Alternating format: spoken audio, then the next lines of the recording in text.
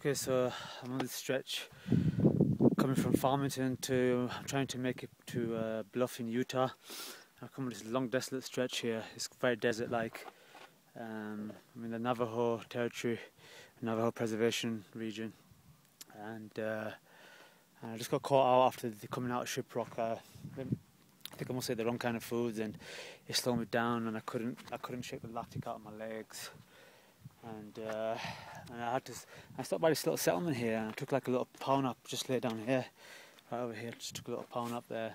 I'm kind of restored a bit, and a gentleman who's Navajo from there, I don't know if you can see him. I was out of I topped both my water bottles up here because this is a long stretch. I don't know when I'll get water next. But I just wanted the heat to go down because it got to 44 degrees, and I couldn't get like I said, I couldn't get the lactic out of my legs, and I found it hard to spin the pedals, and I was kind of getting roasted in the heat there. And then I found a settlement, and I just had to take cover in the shelter for a few minutes, and I top up on water now. I'm slightly revived from that. I just hope I can shake the lactic out of my legs. Must be from yesterday cycling, I'm not sure, maybe 25 days. But this is, like I say, you can see how desolate and barren it is out here, and that's the road I've come from there, and that's the way I'm going right there. That's the direction. And Arizona is about 15 miles from here, and then Utah is, or should I say Bluff in Utah is about about 50 miles from there. So if I can get to Bluff, then I would have crossed, then I would have been in 3 states in a single day.